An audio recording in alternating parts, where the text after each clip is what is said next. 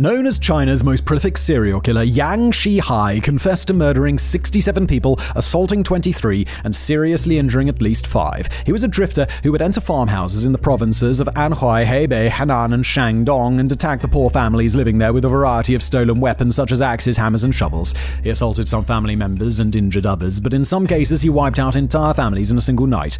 Afterward, he would loot their homes and ride away on a bicycle, heading for the next town, where he would attack another family just days later. On the 3rd of November 2003, police in Kangzhou were patrolling a recreation center in the city when they noticed Yang loitering around and acting suspiciously. They took him in for questioning, and upon running his fingerprints, discovered that he was wanted for attacking 26 families in 4 provinces of China. He was tried at the Louhe City Intermediate People's Court in Henan on the 1st of February 2004 and was executed by firing squad on February 14, 2004, bringing an end to China's longest and grisliest killing spree.